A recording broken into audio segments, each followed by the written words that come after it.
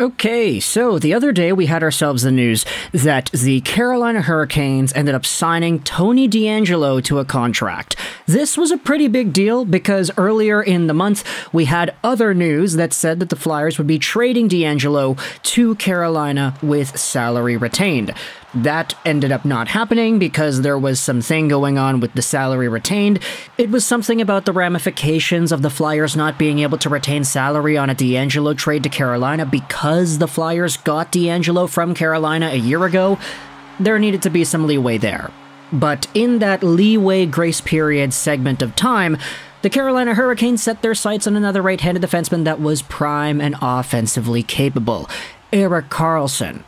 That ship ended up not sailing, and as a result, you had yourselves the Tony DeAngelo trade to Carolina stalled, wherein you ultimately saw the Flyers buy DeAngelo out. He became a free agent, he signed with Carolina just regularly, it's $1.6 million a year, something like that. And now, Tony DeAngelo is once again a member of the Canes. We already talked about this in the video wherein we discussed him actually signing, but he was very productive with Carolina last year in 21-22, 51 points, 64 games played. This previous season with Philadelphia, he had 42 points in 70 games played, so we know how good DeAngelo is as a right-handed offensive quarterback. It's just going to be interesting now seeing Brent Burns also on that Carolina blue line and whether or not Tony DeAngelo or Burns will get the short end of the stick when it comes to power play time. But today's video is going over a different part of the DeAngelo story. We're going over on a Josh Wegman's most recent piece on thescore.com. It talks about Tony DeAngelo and the interview that he had with the Carolina Hurricanes media after signing with the team. Now, I'll leave two links in the description below. First is to the video itself, where DeAngelo is answering questions on Zoom from the reporters, and I'll also leave a link to this article on The Score wherein we talk about the DeAngelo comments. Essentially, the reason we're bringing this up is because Tony DeAngelo in this interview speaks out on his relationship with John Tortorella, the Philadelphia Flyers head coach. The title of the article goes out there and pretty much establishes what happened. DeAngelo divulges split from the Flyers. The coach and I wound up not fitting together. The article opens up by talking about how DeAngelo explained the reason for his dismissal from the Flyers and his rift with head coach John Tortorella. Obviously, the coach and I wound up not fitting together. I guess that would be the main reason for me leaving the team and being a free agent again. And you know what? I'm gonna go out there and say it. Why am I not really surprised? We know John Tortorella is a very...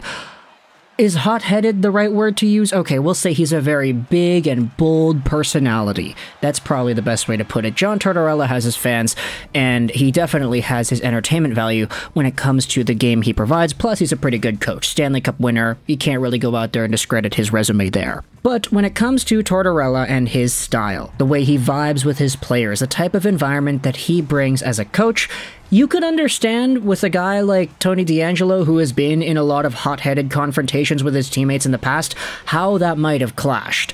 Now, there aren't any specific details that are talked about here, but there are a little bit more comments made by DeAngelo about the split.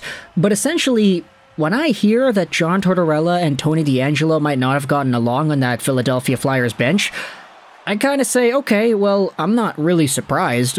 Like, these two guys have such strong personalities that hearing that they might not have been on the same page for a bunch of stuff and it leading to maybe not really the best situation there, yeah, it doesn't really surprise me. In fact, this article goes out there and talks about the other reason why Tony DeAngelo got bought out before, the fight with Alexander Georgiev, which led to him getting bought out the first time, and now he was not on the same page with Tortorella, which led to him getting bought out the second time. As we had said, the only player in NHL history to have been bought out by two separate teams at separate times in their careers. And now, if you take a look at Tony DeAngelo, I mean, he says himself that he feels his checkered past is behind him. I've been bought out again, which is disappointing. But there were different factors that led to that a little bit.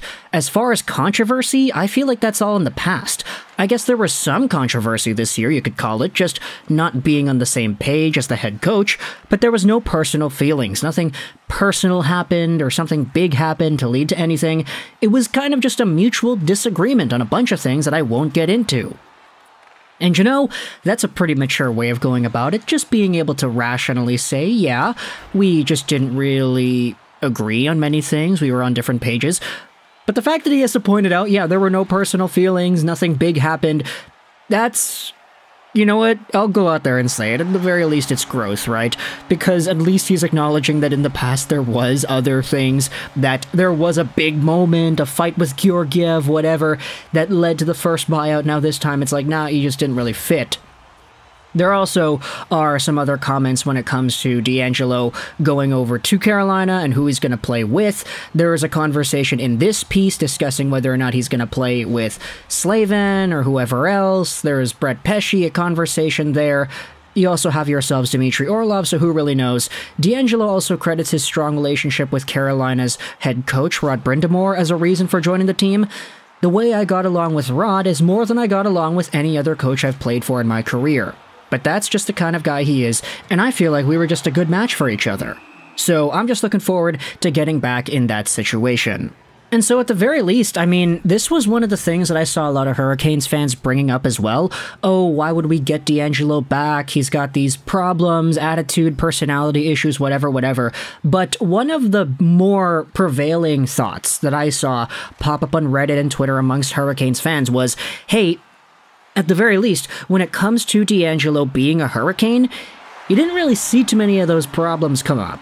You didn't see too many altercations with teammates. You didn't get the sense that there was anything going on there. It just really seemed like Rod Brind'Amour had DeAngelo, for lack of a better term, under control, quote-unquote. And I did see a few Hurricanes fans saying, yeah, that seems to be the case here. So we can take this and we can absorb the player, we can have him a part of our environment because there doesn't seem to be many of those same issues. And DeAngelo himself pretty much went out there and confirmed that. So I think disregarding the guy's personal whatever, his altercations, the fact that he called a teammate a racial slur back in the day, disregarding all that stuff, it's very apparent that with the Carolina Hurricanes, this is one of the few environments in the NHL where DeAngelo is under control. And I get it, you might disagree with the idea of getting somebody who had said some very bad things in the past. He called his teammates this, he fought with his goalie, stuff like that. You don't want to see players with that type of personality on your team, and at the same time, players like that who happen to be very talented, they're gonna get NHL jobs anyway. So for the Carolina Hurricanes, at the very least, if you can acknowledge that this is one of the few environments that's actually able to control the guy, I think it becomes a little bit easier to stomach the idea of getting him. But that's just my opinion. Of course, you're free to disagree. Let me know in the comments section below. At the end of the day, though, Rod Brind'Amour is just doing his job. He's talking to the guy, he's coaching the guy, he is giving him the proper mindset, most likely, to go out there and play his game. And it's very apparent from these comments that John Tortorella just could not do that.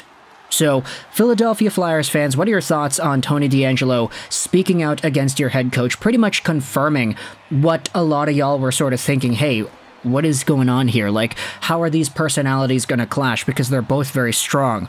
What are your thoughts on DeAngelo saying that him and Tortorella might not have been on the same page for a chunk of the season? What are your thoughts on Rod Brind'Amour and how DeAngelo says that Brind'Amour is good because of his coaching style and how DeAngelo feels when he's being told what to do by Brind'Amour? If you're a Carolina Hurricanes fan, how do you feel about this situation upon learning these comments? Does this change your perception on the DeAngelo signing? Does it become a little bit easier to stomach? Do you not really care? Are you still feeling however it is you felt before? If you were against it then, are you still against it now? Let me know your thoughts in the comment section below. How do you feel about DeAngelo heading over to Carolina and the comments he had made?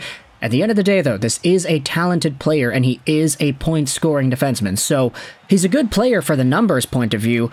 It's just everything else around that. We'll see how exactly that manifests in 2023-2024, his second time around in Carolina. So, thoughts in the comment section below. I hope you enjoyed this video. And bye.